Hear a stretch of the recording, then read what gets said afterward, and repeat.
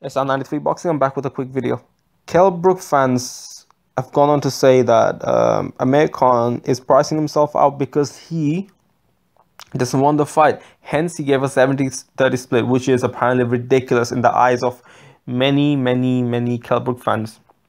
Kell Brook would have got his biggest payday. I know so would Khan, but not with a 50-50 split or a 60-40. 70-30 split would be more fair, but Kell Brook would have made his biggest payday with that split. Now, it's important to understand that Kell Brook, this is a guy who's said, I am willing to take cut one of my legs off so I can make the weight for the Amir Khan fight. He said that, didn't he? Seems so eager to fight Amir Khan. He was so eager to fight Amir Khan, he was calling out Khan when Khan was at 140. Believe that shit. It's Kell Brook, you know? That's Kell Brook. That's what he does. You got all these fighters in the world, but no, you want to fight Amir Khan. You seem so eager. I wonder why you don't want to fight anyone else. Because none of them are big names that will come to the UK and fight you because they don't know you. And because you don't want to get out of Sheffield. Actually, like, yeah, I give you credit for fighting in London and other places. But, you know, you rarely want to go in America. You don't have a name in America, pretty much. And considering all of that, it's actually a fair offer. Considering, actually, I haven't said all of that, you know, I haven't even said, look, Kell Brook can't even offer a title. That title should be stripped if he takes the Khan fight. I think Kell Brook is willing to do that. You know, if he gets an offer, like a really big offer, a big money that he really doesn't deserve, he's willing to keep that title. He's willing to, vacate that title. You know why? Because Kell Brook is keeping that title, hoping he gets the Amir Khan fight and hoping he can use that title as a negotiation powers. And you can see fans are now saying, oh yeah, he's the champion and he was undefeated apart from Golovkin. Khan has 3 losses and he's not a champion at welterweight. See, Kell Brook's biggest leverage is that title. If that title's taken off him before the fight, before the negotiations, because, you know, sometimes what fighters can do is they can vacate the title after the negotiations. Or they can be stripped right after the negotiations. They can use the title for the negotiations for the purse split. Kell Brook can't offer a title. He doesn't have a resume. Nothing. Just what has he got to offer? And someone actually said on Twitter, your resume doesn't matter. Something like that. Like, I'm paraphrasing what he said. You know, and he's a Kell Brook fan. It's got to be the biggest joke that he pulled out with. Absolute joke. Rubbish. And tell me that title's pretty much worthless. I don't want to hear title this, title that. Okay? Kell Brook's title is worthless. Number one. Because that title, yeah, he's been for Sean Porter, but it was a very close fight, which I believe Kell Brook won, but it was a close fight. But let's give him the credit. And to be honest, Sean Porter was never, in my opinion, the elite fighter that people think he was. But let's give him the benefit of the doubt that Sean Porter is an elite fighter, and Kell Brook beat him very easily. Now, okay, what was the next defense? Next defense, Jojo Dan, then Kevin Bizier, and then Frankie Gavin, then Kevin Bizier. I'm actually giving Kell Brook a lot of respect for trying to get those names in order. But, you know, Kell Brook doesn't deserve no respect when it comes to his resume. You know, so, you know, that's the thing. Those are his last, and he has Golovkin as well. Those are his last 4 fights. Amir Khan's last 4 fights are Luis Collazo, Devon Alexander, Chris Algieri, and Canelo. All champions / former world champions. You can't say that about Kell Brook. You really can't.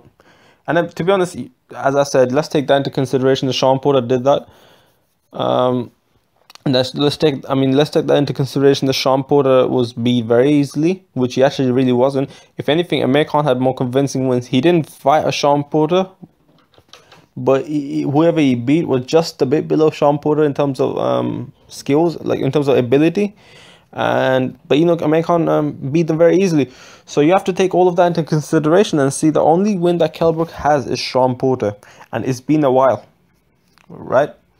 And he doesn't have any other notable wins on his resume. Sanchenko's not a notable win. Matthew Hatton's not a notable win. If you think it is, you're probably from the UK and very deluded. And I'm from the UK, so don't take it as a prejudice shit, because I'm just being honest on what I see. He can't offer that. And let's take into consideration that if... I'm not trying to make excuses for Khan, but he was fasting before the Prescott fight. I'm really not making excuses. He doesn't pay me for shit. He doesn't pay me a single penny. All the help that he's done for many people, I appreciate the fact that he's done for many people, but he doesn't help. He doesn't give me no millions. He doesn't give me nothing, not a single penny. So I'm not trying to, like, if I'm defending him, I'm actually being honest. Like, literally, I'm actually giving my honest opinion who deserves to be defended, not who deserves to be dependent based on the money they're giving me, because none of them are giving me shit. Amir Khan was fasting at the age of 21. I don't know if he was fasting on the day of the fight, but the day before the fights, like all the days before the fights, I'm very sure he was fasting. He was definitely fasting the few days before the fights.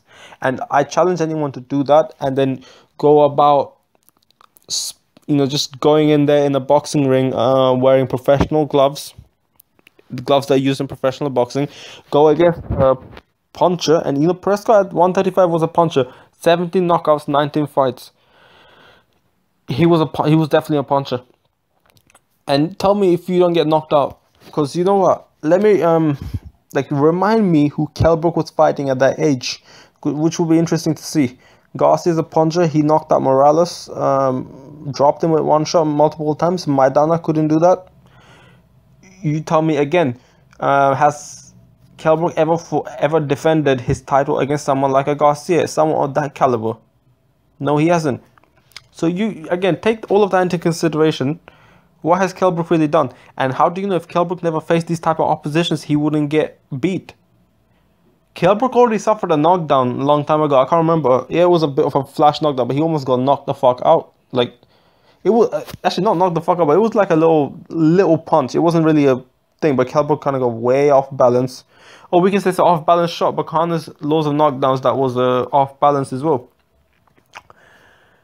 You know, we can make all that excuse and shit, but I also like the Canelo knockout. You know, Kell Brook's given this picture. Oh, I was confused with you and this guy, and it was Amir Khan laying down against Canelo. Kell Brook will suffer the same shit. He's so deluded, and the British boxing fans so fucking deluded, unbelievable.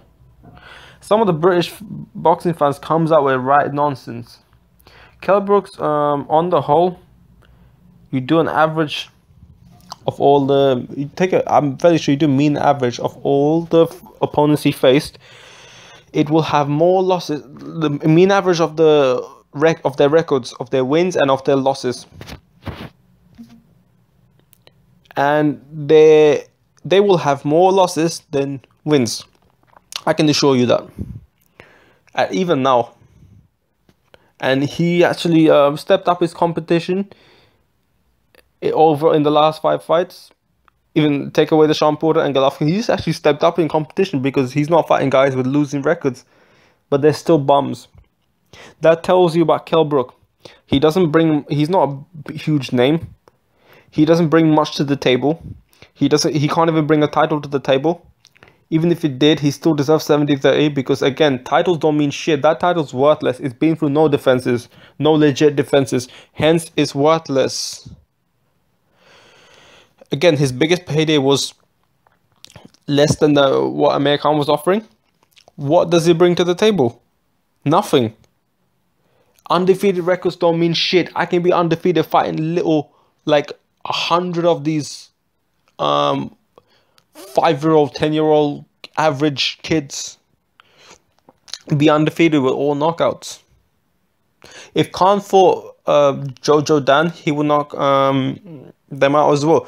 Don't go around saying, oh, he has no power. If he can hurt Luis Collazo, for you those who don't know boxing, Luis Collazo is very hard to hurt and very hard to drop. Khan dropped him with one shot, right? And I'm not saying he's a knockout artist, but I'm fairly sure Khan will get a stoppage on these Kevin Bizier, Jojo Dan, and Frankie Gavin. I was shocked at one point where Amir Khan and Kell Brook's knockout ratio was very similar. Kell Brook kind of edged it with the knockout ratio now because he has a bit more knockouts. But of who though? He doesn't bring much to the table. And that's the reason why he can't even bring a title to the table. Undefeated record, as I said, don't mean shit. Manny Pacquiao is not undefeated. So what? What does that mean? Oh, I mean that's the honest truth. Manny Pacquiao is not undefeated. Undefeated. You gonna seriously tell me that Manny Pacquiao, ha ha ha, he got knocked out by Marquez. He got knocked out when he was 16 or 17 by some bum twice. Is that what you're gonna say? You can't say that. Kell Brook hasn't got shit on that. Technically, Kell Brook's record is in a way better because Kell Brook's has less knockout losses, less losses period. But you're gonna seriously say that Kell Brook's done more than Manny Pacquiao? No. That's really all I have to say, man. I'm SR93 Boxing. I'm out.